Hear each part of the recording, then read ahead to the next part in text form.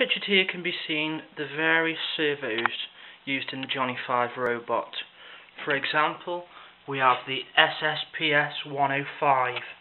These are used on the shoulders and in the back. 3 of these are used on the Johnny 5 robot. Next to this we can see the Tongawa SSPS 102 servo. 8 of these are used on the robot. These were discontinued in the late 1980s and now are very difficult to get hold of.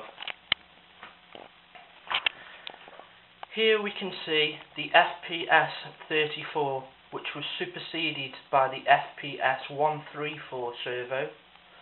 4 of these are used in the Johnny 5 robot, 2 in each arm.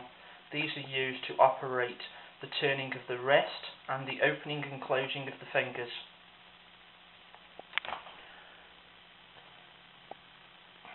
Here we have the FPS 33, which was discontinued and replaced with the FPS 133 servo. They were then discontinued and replaced with the S3101 servo.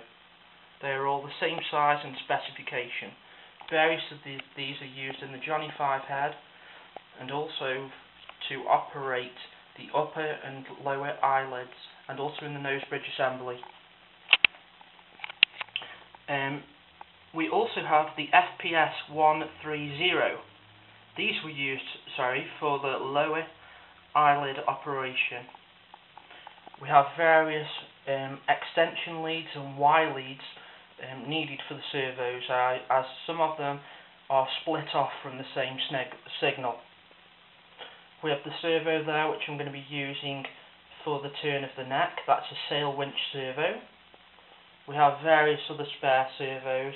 Those are just standard servos.